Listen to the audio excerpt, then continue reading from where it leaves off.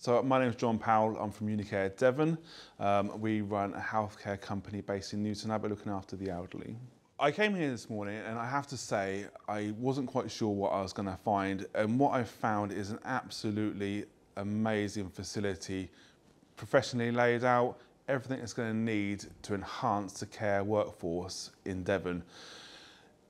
When we think about domiciliary care staff, we're often told that they are not trained professionals, but what we can clearly see here is the facilities are here to ensure that these people are trained to a level that really is going to enhance the care of our vulnerable and elderly.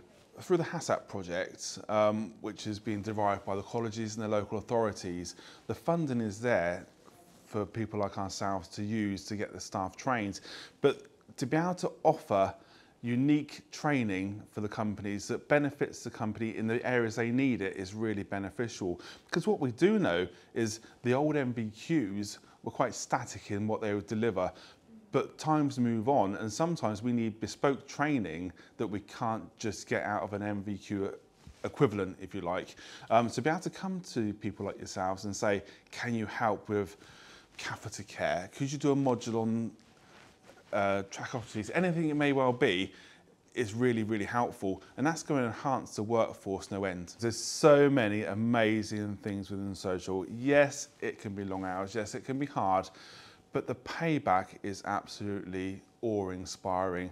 Some of the videos that I've seen recently on the appreciative inquiry are just heart-rendering, where you see the staff members truly inspired to look after people. And you know, they say you can't become friends and things with clients, but you really can. You know, we're human beings, there's an emotional connection.